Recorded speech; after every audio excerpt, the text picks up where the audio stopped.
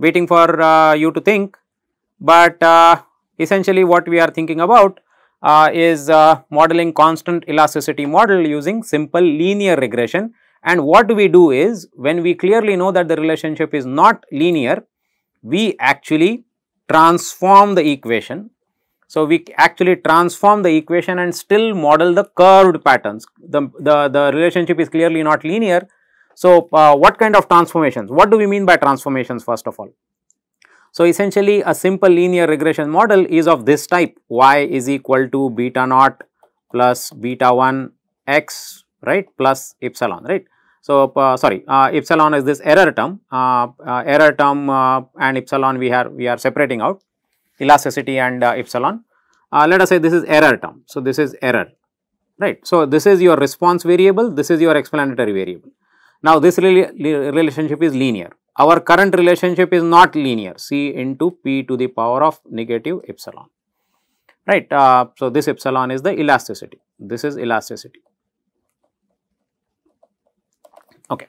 So, we transform y, we transform d, we transform p in such a way that we get a linear relationship between the response variable and the explanatory variable. So, how do you decide which transformation? What do you mean by transformation?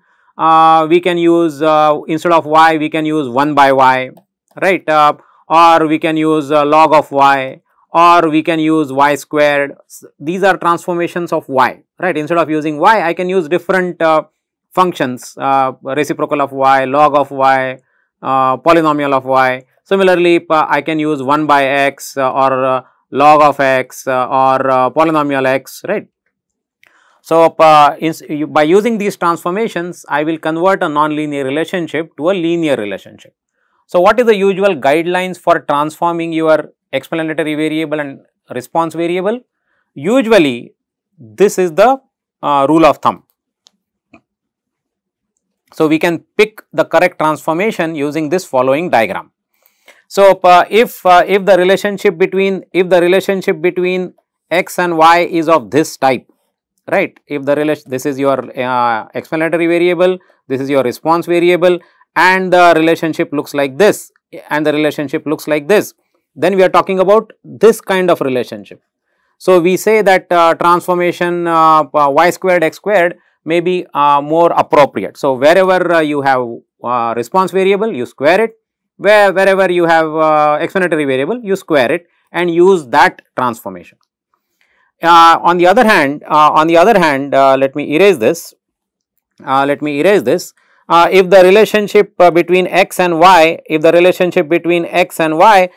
looks something like this, then usually transforming the log, transforming the explanatory variable is sufficient. Either a log transformation or a reciprocal transformation of the explanatory variable is sufficient to convert a non-linear relationship to a linear relationship. Similarly, this, right, similarly this. So, what do I mean by this?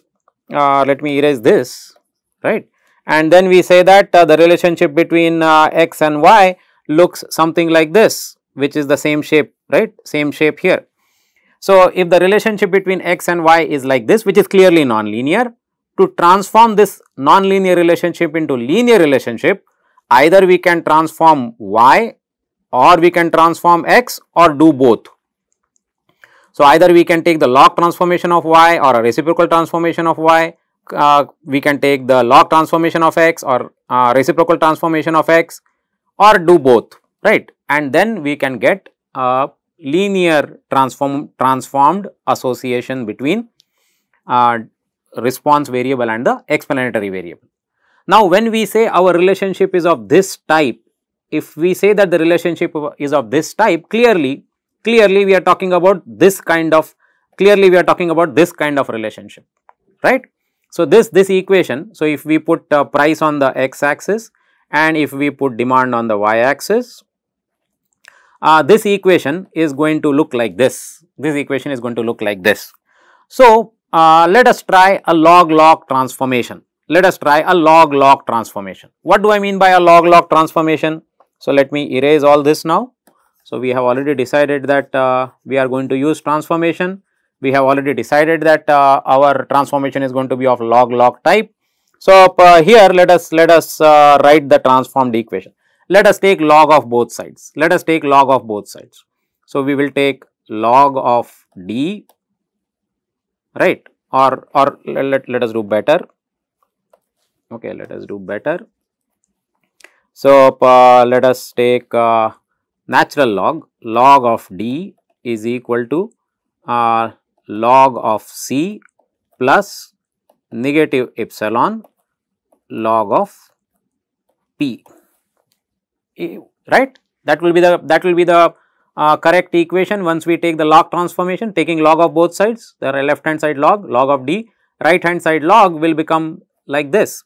And now if we say that this is my, if I say that this is my response variable, my response variable is no longer d, but it is actually log of d, natural log of d. I do not say that my explanatory variable is price, but it is actually log of price. So, this is my explanatory variable. This is my explanatory variable. So, I have changed my explanatory variable. I have transformed my explanatory variable. Earlier, my explanatory variable was simply x, my response variable was simply y, and the relationship was linear. Now, I have taken a transformation. My response variable is a log of d, my explanatory variable is a log of price, and now the relationship looks like a linear relationship. So, this way this can be considered to be y, this can be considered to be x. So, this is of this type, y is equal to beta naught plus beta 1 x, where x is log of price, y is log of d, the beta naught is log of c. Anyway, c was a constant, so log of c will be a constant. So, that is your y intercept, and beta naught or beta 1 is the slope which is negative of the elasticity. Now, I know how to do this. If I run a simple linear regression essentially is going to give me an estimate for beta naught. It is going to give me an estimate of beta 1. There I interpreted beta naught to be directly the y intercept which gives me the market size. Here beta naught is going to say it is log of c. So, to actually get the value of c, I need to take the anti-log and get the value of c. Remember what c was? C was the demand when price is equal to 1. C was the demand when price is equal to 1. So, that was a constant. Similarly, the slope from my simple linear regression estimation, my beta 1 estimate is going to directly give me the elasticity value, right, negative of elasticity value. So, let us run this, right. So, let us see this on the slide again. So, log transformation. So, I am going to get log of demand, log of price. So, this becomes my new response variable, this becomes my new explanatory variable, and this becomes my y intercept, and this becomes my slope.